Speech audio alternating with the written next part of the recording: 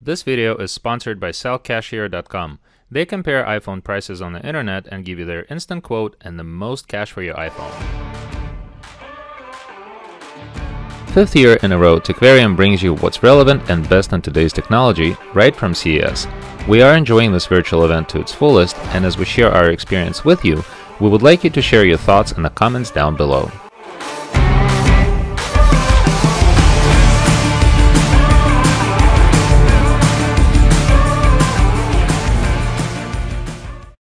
Hey guys, we have been watching very closely what CES has brought thus far.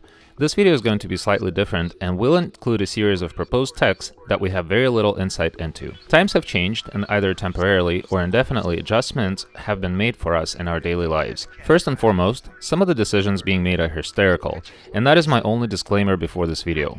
Hence, I want to show you a helmet that is designed to protect you from harm. I'm not exactly sure if the novel coronavirus triggered this design, but it contradicts every principle that existed in healthcare for decades. These people seem to have a good time socializing and drinking wine, so I have to give it to them. They will be well protected once they fall drunk. Certainly not enough for being on a motorcycle, but probably good enough to be on a bicycle. Also have noticed that this thing seems to have a battery, but it remains yet to be known if that is what it's for. And it is possible that some augmented reality is an option, but I digress. We have been huge on wearing masks, and it is totally understandable. This one is called an air pocket and offers filter inserts that are designed to protect you from particles. But not sure if this has a fittable version of a HEPA filter. The good thing is that it doesn't have a flap type filter that expels particles externally as you breathe out. Alright guys, after being in healthcare for so long, my hands are so dry that sometimes I dread an idea of using a hand sanitizer or washing my hands, even though I still do it every time.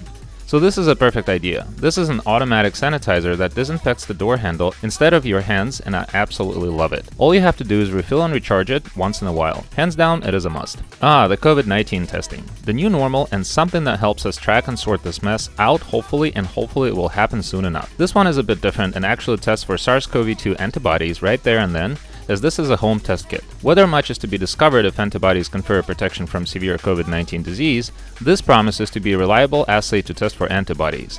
The disclaimer is that I don't work for Abbott, and that is one of the leading companies in healthcare. They are very well regarded in healthcare, and also that the sensitivity of such tests is not 100%. Another great tech is an automated drone that sanitizes large areas. We all know that batteries on drones last a while, and this device is highly capable. The only concern here is that this drone has very limited volume of fluid it can carry with it, and in this video it appears to be rather large, meaning the batteries probably won't last a while, but just a few tennis courts. But who cares, they can be easily swapped out, right? The mist it creates is impressive visually, but who knows if efficacy is really there based on how far away from the tennis courts it actually sprays the disinfectant. While the temperature checks are not entirely reliable, many office entrances will have automated or manned thermometer stations at entrances. This defeats the purpose in cases of asymptomatic COVID-19 infections, but certainly saves businesses money. Manning an entrance for 10 hours 5 to 6 days a week becomes costly at large facilities. Once you come into work drenched in water without carrying an umbrella could also be a diagnostic issue, as we all know evaporating water cools the surface. Many of us like to run, but this tech has nothing to deal with running. For all I know, you could be having a drink at the bar while letting a housemate inside your place to drop off some groceries. And this is a perfect solution. Much like the electronic door locks, this door takes it to a whole other level and is completely automated, which means you can ensure it is actually closed. It does appear that it comes with a security camera, but we can only wonder if it actually does. And here's another hypertrophied marketing of a device that can monitor your vital signs. It is very promising where technology is heading these days and how expeditiously it happens. But none of this is new.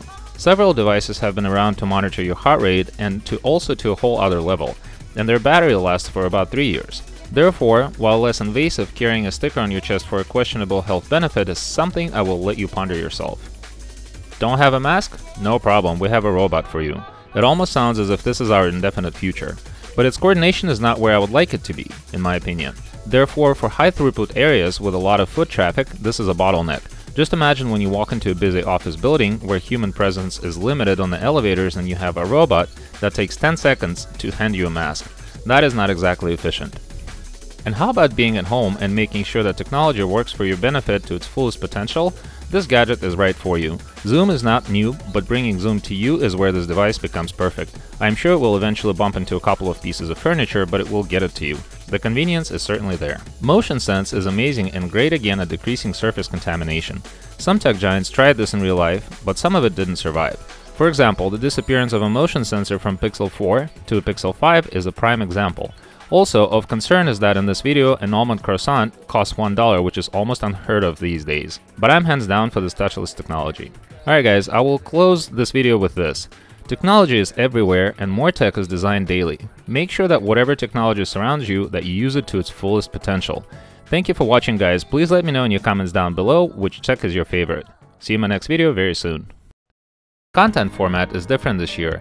CES is once again all about the newest tech and we love navigating through it with you. We do hope that come 2022, we get to experience a live event as we did for 4 years straight. Stay tuned for more great content.